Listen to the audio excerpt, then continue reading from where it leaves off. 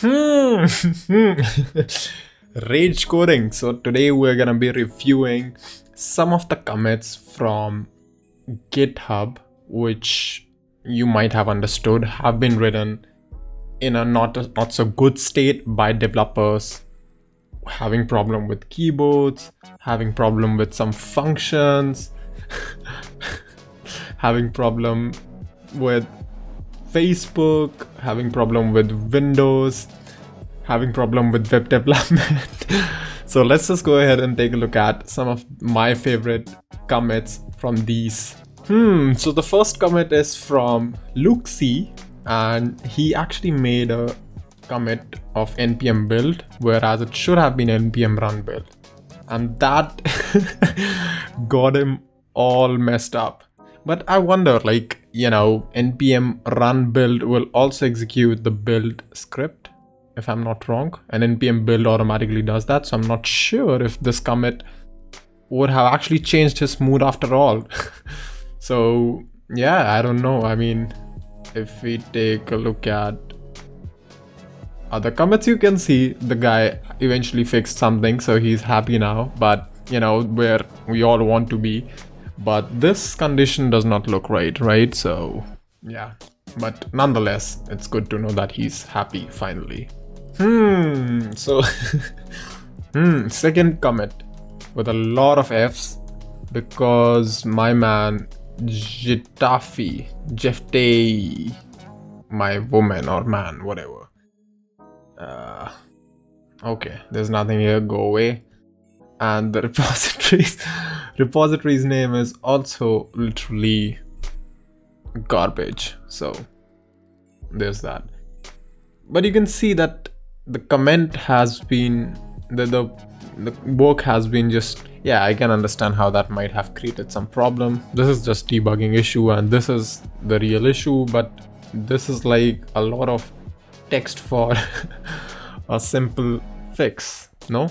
And our repository, where we don't like web development at all, actually starts with SVGs, so I can understand the feeling, right? I've never really worked with SVGs in a serious mode. I know SVGs have a lot of stuff to do, but I can understand the rage if you have to code some sort of SVG on your own. But yeah, other than that, doesn't look so bad in terms of delta. And I'm not sure if this code is right, or this one was right, because this is the way to actually manipulate DOM, and this is the wrong way. I mean, you're just setting the attribute. So I don't think that this was the last time Kotori code said the statement about web development. So this is a mumbot. I have no idea what that is. A mumble and IRC Hubert pair. Okay, looks like a serious project, but for some reason the guy hates Instagram and Facebook. And if the robot hears Instagram, then also Facebook is responsible. And similarly for Facebook. And this is a special commit, right? So imagine you're creating a program, your robot is working nice, and you have everything figured out, and you're about to release it to world, but you miss out. Wait a second. I did not add two commands here. The first one, I hate Instagram, and second one is I hate Facebook. There you go, the commit you were looking for. Let's go. I can understand this rage. You can clearly see the linter is at fault here, and the guy is working with YAML files, and I hate working with YAML as well. So I can totally understand how the builds would have been failing, and the workflow files would not be running because of the lint. And yeah, I mean, thumbs up to the video if you have also faced some issue in the past with the linter. And I absolutely, YAML files, I hate them from the bottom of my heart. I don't know why they exist.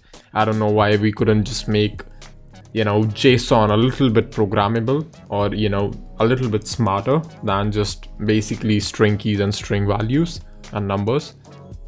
But yeah, YAML is like an over-engineered data structure at this point. But all the best to Giblin. I hope you were able to sort this out after this comment. I don't know what the fix was here, but looks like he forgot to pass an argument or something. I don't even know what this programming language is. .NEAL. I've never really heard of it ever, but that fix has resulted in a nice commit message. If imagine you're a team member and you're just, you know, cloning the repo for the first time, and you just go ahead and take a look at git log, and yep, imagine you're a fresh intern or a new employee somewhere in the company and the first message which you see in the code base is yes, finally. So the guy figured out something. We don't know what it is, so let's see what he figured out. He's actually in an absolute bliss state right now on cloud 9. So that's super happy to know, but I hope I get to write this sort of commit message someday. You know, we all make mistakes, the best of us, but yeah, figuring out and being so happy about them is the ultimate goal of life. That's the state which you want to achieve. Looks like he messed up with a cache file, I think.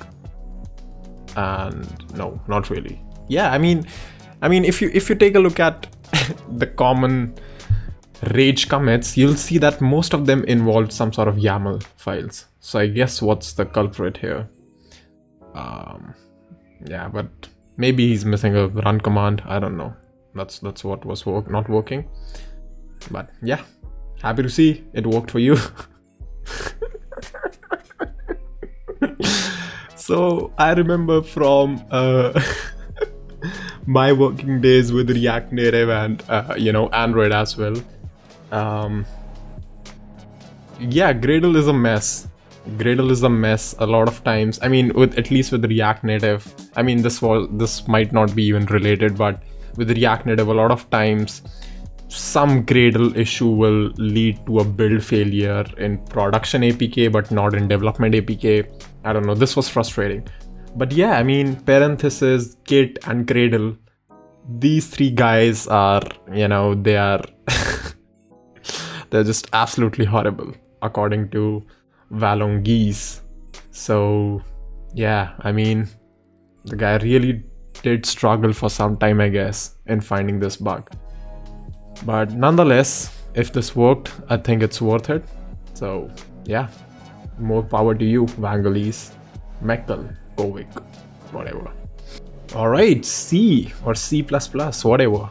And you know, if you're working with C or C++ code, I guess these are the sort of commit messages you're gonna find all the way, right? I mean, that's understandable when you're working with hardcore C. I mean, this does not look, you know, yeah, it does look. Pointers are here and all the you know, pointer stuff starts. When pointer starts in C, I get scared.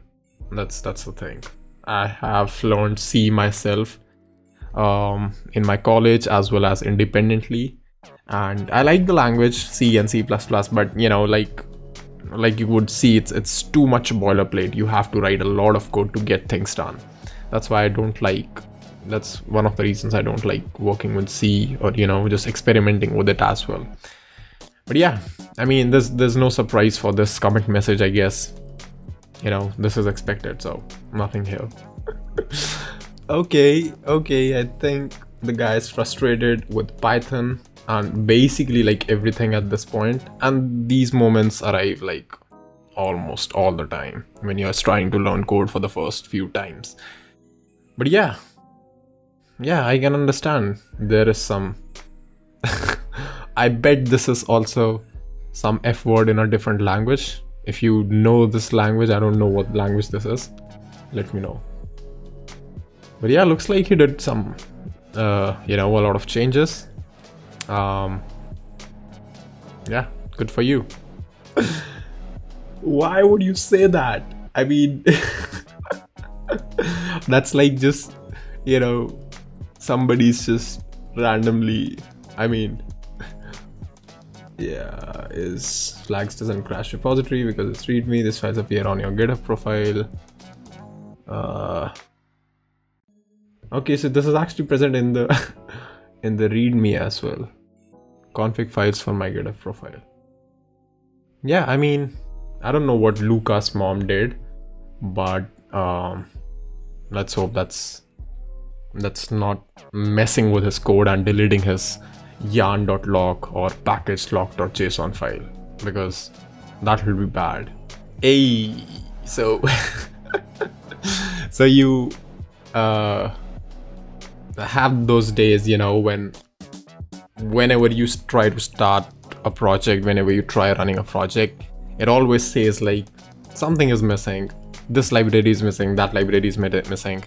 And that is what happened with Shadow 7 9 days ago, when he was trying to run a very simple Python Hello World project, but every single dependency was missing. So what he did is that he literally just copied pasted every single Python dependency out there, and that's it. And he understands, I mean, he's a good developer, he understands every dependency will, you know, just screw up his build times, but he's okay with that. And the fun fact is that his build is actually not crashing, it's actually crashing.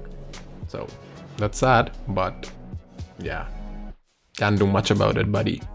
Alright, that was a quick episode of reviewing rage commits from people on GitHub. If you liked it, make sure to leave a like and leave in the comment below what kind of rage commits you do usually, if you do, and what was the best commit which you saw ever in your Git life. So yeah, that's all for this video. I hope you liked it. If you did, like I said, make sure you leave a like and subscribe to the channel. That is all for this video. I'm gonna see you in the next one really soon.